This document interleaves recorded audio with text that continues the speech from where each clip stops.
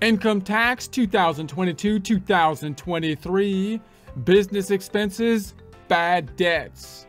Let's do some wealth preservation with some tax preparation. Most of this information comes from the Tax Guide for Small Business for Individuals Who Use Schedule C, publication 334, tax year 2022. You can find on the IRS website, irs.gov, irs.gov. Support accounting instruction by clicking the link below, giving you a free month membership to all of the content on our website, broken out by category, further broken out by course. Each course then organized in a logical, reasonable fashion, making it much more easy to find what you need than can be done on a YouTube page. We also include added resources such as Excel practice problems, PDF files, and more, like QuickBooks backup files when applicable. So once again, click the link below for a free month membership to our website and all the content on it. Looking at the income tax formula, we're focused on line 1, income. Remember, in the first half of the income tax formula is in essence an income statement, although just an outline of scaffolding other form schedules flowing into these line items. One of those, the Schedule C, in essence an income statement in and of itself, having business income minus business expenses, the net business income rolling into line 1, income here of the income tax formula. Here's the first page of the Form 1040, noting the Schedule C will in essence roll into the Schedule 1, rolling in then finally to the first page of the Form 1040 here. The Schedule C is the profit or loss from business, which is formatted in the structure of an income statement where we have income and expenses. We are now focused on the expenses side of the equation. So we're focused now on bad debts. So if someone owes you money, you cannot collect, you have a bad debt. So we're talking specifically about bad debt on the business side of things now. So typically that would be a scenario where possibly you did work for someone, for example, on account, they owed you money, and then at some future point, you've determined you're not going to get paid the money, and now you've got this bad debt type of situation. Now note, there could be some difference in how you're going to account for that if you're on an accrual basis versus a cashed basis, because on an accrual basis, the basis you would most likely be using from an accounting standpoint, if you're doing work on account, then you would have recorded the revenue when you did the work. At some future point then, if you're not going to collect on it, then you didn't really have the revenue. It's another one of those items where you have a negated kind of revenue situation. So what should you do? Should you reduce the revenue in the current time period? That's not normally what we like to do, and because we like revenue only to continue going up. The other thing we can do is create like an expense account of bad debt, which is similar to what we saw with a returns and allowances situation where, say, inventory was returned, for example, where we made not an expense but a contra asset account, still reducing net income in the same way. If it was a cash-based system, then we would never have recorded the revenue in the first place because even though we did the work, we haven't actually received the revenue. So in that case, when they no longer pay us in the future, we wouldn't have recorded the revenue in the first place, so we wouldn't have an expense necessary to negate the revenue. But most of the time, if you're dealing with a bad debt situation, you might have recorded revenue in the past, and in the future when the bad debt becomes due, you might need an expense to to compensate for the over reporting of revenue in the past. So there are two kinds of bad debts. You got business bad debt and non-business bad debt. So business bad debt is generally one that comes from operating your trade or business. That's the one, you would think you might be having something to do with the Schedule C here. So you may be able to deduct business bad debts as an expense on your business tax return. So in other words, if you say, well, I loaned my cousin money just out of the kindness of my heart, and lo and behold, my cousin who never pays anyone back didn't pay me back. Well, that's not really a business bad debt. You just gave your cousin money.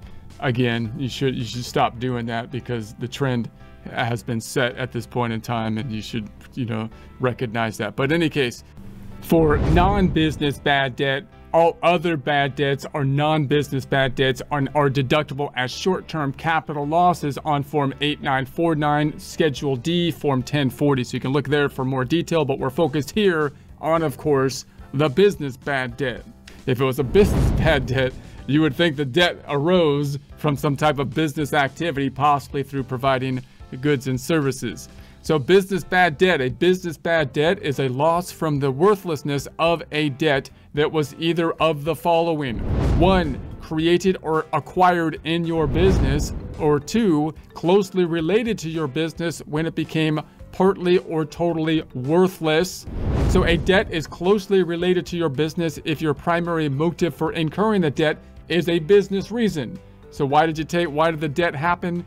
Business reason happened. That's why the debt happened. So if, for example, you might have done work and so they owed you money, and there's it is. So business bad debts are mainly the result of credit sales to customers. A credit sale meaning not necessarily that they paid you with a credit card debt and paying for credit card debt with worse credit card, right? It means that you did work, and instead of them paying you at the point in time you did the work, they're going to pay you in the future. It's an accounts payable kind of transaction. You did work on credit. You've got the bar tab going. You gave them a tab of credit in the future. You sent them, for example, an invoice. We did the work. Here's the invoice. We expect payment in 30 days or whatever. So they can also be the result of loans to suppliers, clients, employees, or distributors.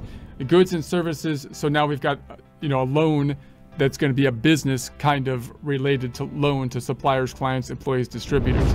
Goods and services that customers have not paid for are shown in your books as either accounts receivable or as notes receivable. So from an accounting standpoint, this would be an accrual thing, because if you make sales on account, that means that you're not getting paid at the point you do the sale. So it's not like a restaurant situation. You're not getting paid at the point you do the sale, but rather you have to do the work first, like a law firm, accounting firm. You do the work, invoice the client, then you have to track whether or not they're going to pay you, which means you usually track that in accounts receivable, which by its very nature is an accrual type of thing. And so if you're doing that, you're going to be on an accrual component. You recorded the revenue when you did the work, but you hadn't yet received the money. And then, of course, the question is, what if they don't pay you the money in the future? Then you recorded revenue already, and you got to account for the fact that you recorded revenue in the past, which might be an expense in the future. So if you are unable to collect any part of these accounts or notes receivable, the uncollectible part is a business bad debt. Caution: you can take a bad debt deduction for these accounts and notes receivable only if the amount you were owed was included in your gross income, either for the year the deduction is claimed or for a prior year. That's the point, because in an accrual accounting system, you would have recorded the income. Like if you use QuickBooks or something, when you make an invoice billing a client or a customer for work done in the past, that's when it records revenue. The revenue is what you're being taxed on. Revenue is bad for taxes. So if in the future they don't pay you the accounts receivable, then you have overstated, in essence, your revenue in the past, paying taxes on it. So that's when you would then be able to possibly get a bad debt expense to compensate for that in the current time period. If you didn't record revenue in the prior period, because even though you're tracking accounts receivable, you're still doing a cash-based system for some reason somehow, then you wouldn't get an expense to negate the revenue you recorded in the past, because you didn't really record the expense because you didn't record the revenue until the point in time that you're going to receive the cash. Okay, so accrual method. If you use an accrual method of accounting, you normally report income as you earn it. You can take a bad debt deduction for an uncollectible receivable if you have included the uncollectible amount in income. So that's what we just talked about. Cash method, however, if you use the cash method of accounting, you normally report income when you receive it. You cannot take a bad debt deduction for amounts owed to you that you have not received and cannot collect if you never included those amounts in income. So again, that would be unusual in a business. Business is business. Where you invoice clients and have to track the accounts receivable. You would most likely be using an accrual method in that case. But if for whatever reason you were using a cash method, even though you're invoicing the client, you would never have recorded the revenue and therefore shouldn't have an expense to negate the revenue because you didn't record the revenue because you never got the cash in the first place. So more information. For more information about business bad debts, you can see Chapter 10 of Publication 535 if you want to dive into that in more detail. Notice that the reporting of accounts receivable can be a little bit complex if you just think about it in terms of like accounting methods to report accounts receivable. Small businesses oftentimes will simply be reporting the accounts receivable as they invoice clients, and that's when they'll be reporting revenue. And then as the bad debts become due, then you may be able to write them off as bad debt expense when they happen in the future. That's called a direct write-off method from an accounting standpoint. You may also have heard of an allowance method just from an accounting standpoint, and that's a system in which you have a balance sheet. If you look at the balance sheet, for example, you've got accounts receivable on the balance sheet, and you know that some of those accounts receivables aren't going to be collectible. You don't know which ones aren't, but you can estimate based on prior history that some of them are going to be bad debt expenses. So you might then think that you should, to properly report your books, come up with some kind of estimate to determine how much of the accounts receivable are uncollectible and how much of the sales that were made in the current time frame aren't really sales because you're not going to be able to collect on them, and try to record the estimate for the uncollectible portion.